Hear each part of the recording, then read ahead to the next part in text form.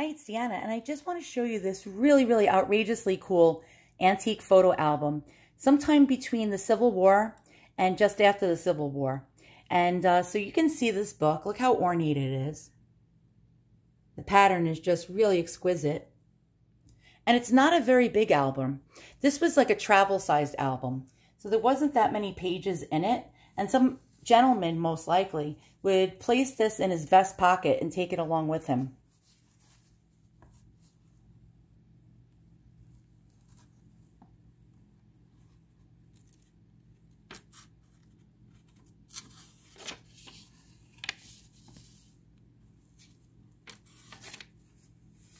And this is really cool. So we see it says photograph album with this beautiful cartouche going around it. And it says Philadelphia, Miller and Burlock.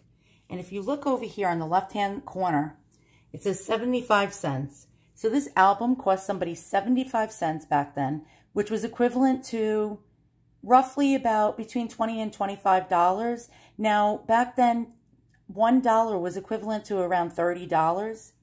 So $1 was worth a heck of a lot of money back then to people. So index, and it was not filled in. That's a bummer. So the first photo is like the coolest of all. So this is actually a very famous family. And I don't know if you guys know who P.T. Barnum was, but he was the creator of the Freak Show, or the circus.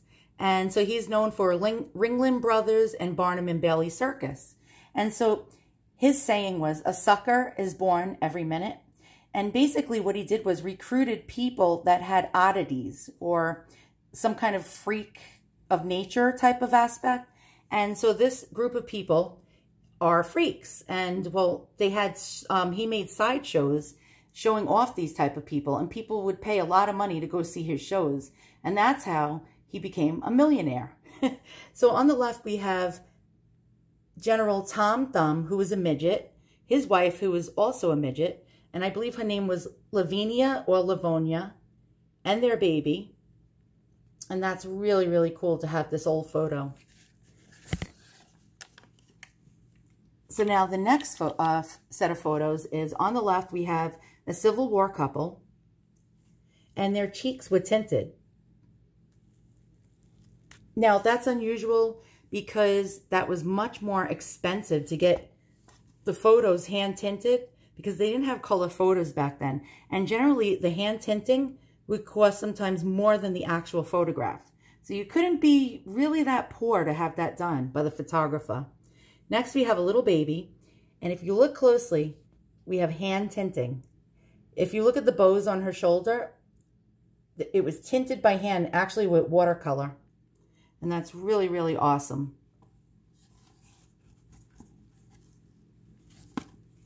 Now, these two sets of photos are outrageously amazing for the time. So in this era, about 1860s or just after the Civil War, we have these hand-tinted tablecloths in both picture. And he has a colored bow tie. Now you see it's pink. The funny part was during the Victorian era, pink was actually a masculine color. And mothers would dress their little boys in pink dresses and dress their daughters in blue dresses. Blue was considered feminine. So now we have a total flip of that in today's time. And this was very costly to do. And you can see the skill of the photographer. He did a fantastic job of coloring these tablecloths. Look how amazing and crisp the pattern is. Now look at her dress. And you can see her bow tie. And the pattern is like a really nice checkered pattern.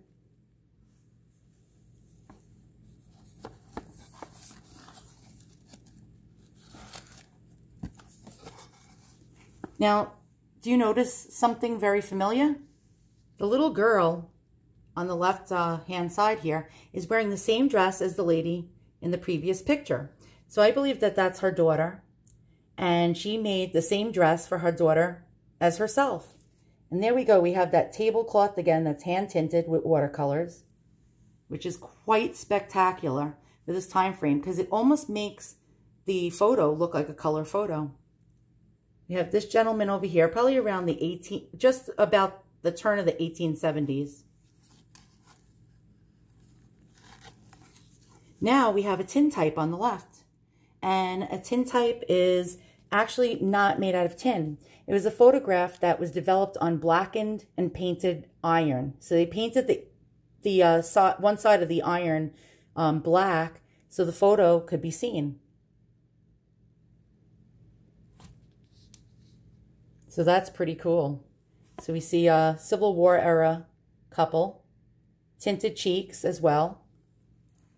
And over here we see around the same time frame or just after the Civil War, and that's a CDV photo. It was developed on paper. So now we have 1870s photos, and look at this really interesting pattern. It's like a stone pattern, and then a vignette in the center. And it's the same person. And if you look, the bow in her hair is tinted blue. Again, that was a masculine color for a girl. I mean, a feminine color. Yep.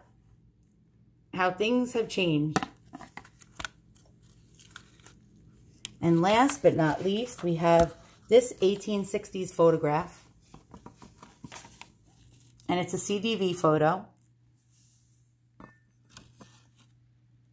It's very hard to focus. I'm trying to get my camera to pick up the light here. Here we go. And that's all. So this was a very, very small book. And again, it was a travel size book to be carried around. And I thought you guys would enjoy it. So once again, thanks for watching. If you like what you see, give me a thumbs up and a subscribe.